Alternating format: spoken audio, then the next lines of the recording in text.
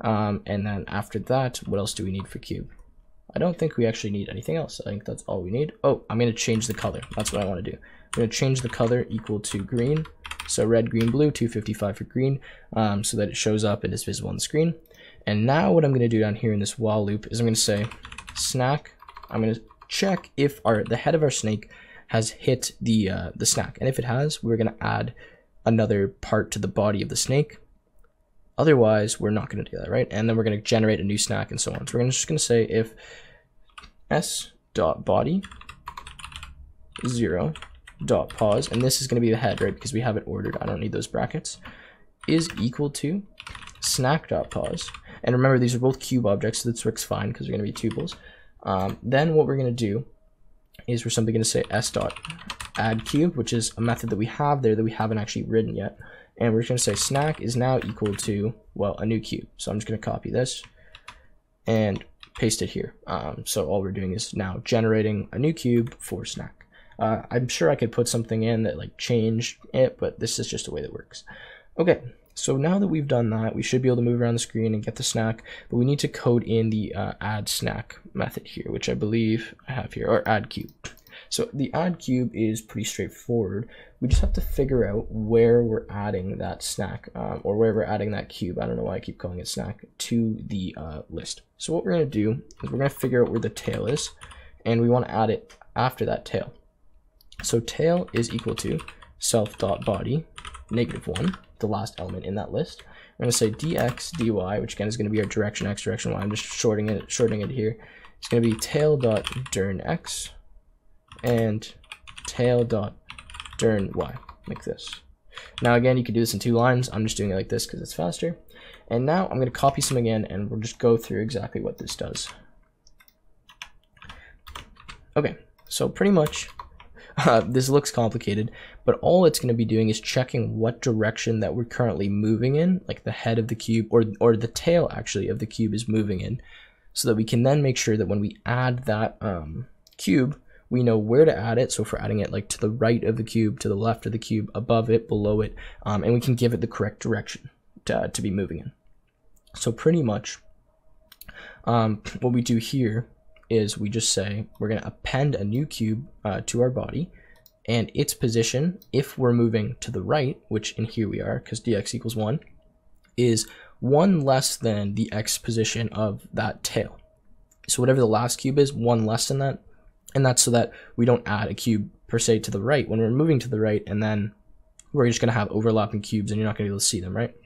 Same thing down here. If we're moving down, that means, or not down, sorry, if we're moving left, that means we need to add the cube to the right side.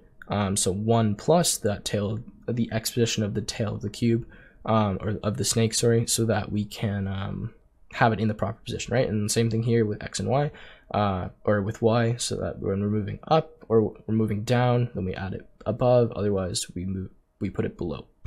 Sorry, I just stumbled through that because there was a lot of different words that are very similar. Anyways, what we need to do now is simply set the direction for that cube. So now that we added it in, if we just left it like that, it wouldn't be moving anywhere. So we just need to change that to the current direction of that tail. So whatever the tail is moving, that's where this new cube is going to be moving in that direction. So we're just going to say self.body -1.durn x equals dx, and then same thing down here, except we're just going to change these to y.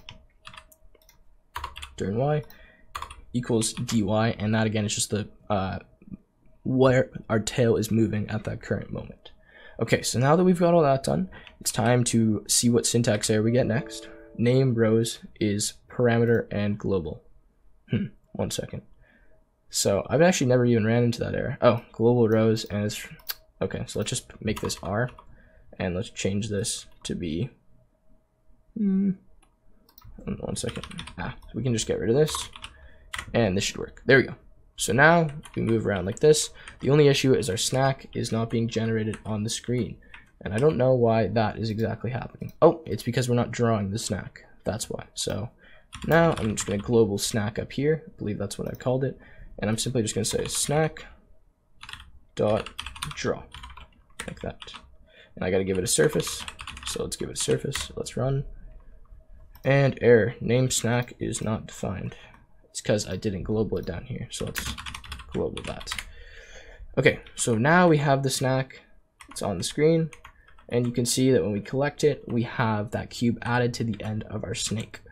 And that pretty much is almost the game done. So all we need to do now is write that reset method, and then we need to just simply check like when we lose. Like right now the snake can go through each other, right? Through itself, and you can see we have a huge error when the snake can go through itself. So we need to make sure that when we hit ourselves, we like end the game, and we need to write that message box method as well. So to do this, again, I'm just going to copy in this for loop, and then we'll kind of go from there. So let's move in here. Okay, so for x in range, the length of s.body, we're going to say s.body x, which is going to be, we're just looping through every cube in our snake body. We're checking that if the position is in a list of all the positions after. That works. That's how we're checking the collision. If you want to do it your own way, go ahead, but this is the way that I like to do. Okay, so now what I'm going to do is I just want to print to the console like their score, just so that I know what it is. We'll say score, oops, and then we'll just say plus is the length of s.body, but this is going to have to be converted to a string unless I put a comma like that, so let's just do it like that. And then I am going to simply display a message box. So we'll say message box like this, message underscore box. We have a subject and we have content, and we'll do that in just a second because I haven't yet actually coded that. And then we're going to reset our snake by just doing s.reset, and this is going to take a position, which is going to be our starting position again, 10, 10. And then we're going to break out of this for loop, because if we collided once, we don't really care if we collided again. And we'll go back and we continue the game with a snake that has length 1 now. Okay, so our reset, this is pretty straightforward. All I'm doing in this reset is I'm just going to get rid of our turns. I'm going to get rid of our body, and I'm just going to change like the direction X and the direction Y. So maybe it's faster if I just copy it in, and you guys can just copy this out. So pretty much all I'm doing is I'm setting a new head, which is going to be equal to, again, like whatever position we give in, because we can move it at a different position if we wanted to. I'm clearing self.body, which is again a class variable here, and then I'm adding head. I'm setting turns equal to blank, direction X is 0, direction Y is set to 1 again, so that we start moving. And you can see it's pretty much exactly what I have typed out here, except I'm just resetting the turns list. Okay, so now that we've done that, all we need to code is message box. So this one's pretty easy. You can see up here, just in case you haven't looked yet, I import tkinter stk, and then from tkinter I import message box. Now this is how you create a message box in Pygame, and this is how you create one that actually shows up on top of the screen, and that doesn't like float kind of below it, or doesn't show up right away, if you want to say that. So just watch. This is extremely useful to use in other programs too, if you copy out this function and then you just drag it into other ones. So attributes, topmost, comma, true. What this simply does is we're creating a root, oops, which is not root.tk, it's root equal to tk.tk, which is going to be a new tkinter window. We're making sure that this window is going to be on top of anything. So if we have like a bunch of different windows open, it just comes up on top, which is what we want. I'm just going to simply make this window now invisible, and I'll explain how this works in a second. And then from this message box, what do you call it, method, class, whatever, I'm just going to say message box.showInfo, and then we're going to do subject and content. And this just takes a few more parameters as well if you want, but pretty much this just shows info given whatever subject we type in and whatever content we have. And now I'm going to say try root.destroy like that,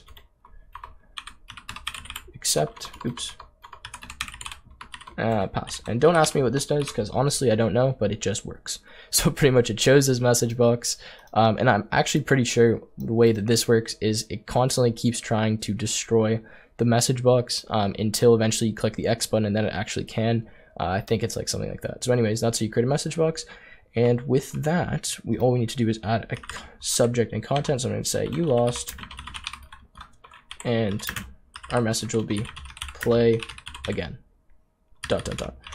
Let's run the program for the last time and make sure everything is working. So there we go. I just need to get my snake to a length that is large enough to the point where I can actually hit myself.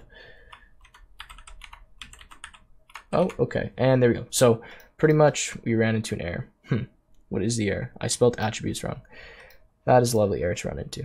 Let's run back up here. Attributes, attributes, attributes. Where did I even make this function? I must have scrolled past it. Ah, there we go. And I believe that's correct. Let's try this now. So I'm actually just gonna go and see if I can, there we go. Okay, so we get a message that says you lost, play again. And the reason I died there, by the way, is because while I was moving right, I moved left. So technically the head of my snake actually ran into another part of it. So it says you lost, play again. And you can make that say exactly what you want. And then we can see that our guy just continues to move, so on. So anyways, I know that a lot of this has been kind of confusing. Some of the stuff's been all over the place. But this was coding snake in Python. I tried to explain everything as best I could. If there's anything that you want further clarification on, it's maybe something that's confusing, leave a comment down below and I'll be sure to get back to you with an answer. Other than that, if you guys enjoyed the video, please make sure you leave a like and subscribe, and I will see you again in the next one.